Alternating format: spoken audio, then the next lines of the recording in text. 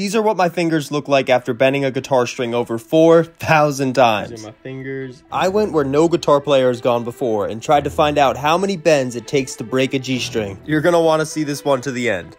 First 2 bends. This was by far the hardest thing I've ever had to do on guitar. Not only because it was straining my fingers, but just listen to this. It was literally torture. 805 bends later. My fingers got so sore by the end of the first day, I took a break and continued the following day. This is where we hit 1,000 bends. 1,105 bends. At this point, I was contemplating on giving up, but just when I thought the G string couldn't be broken, it finally broke.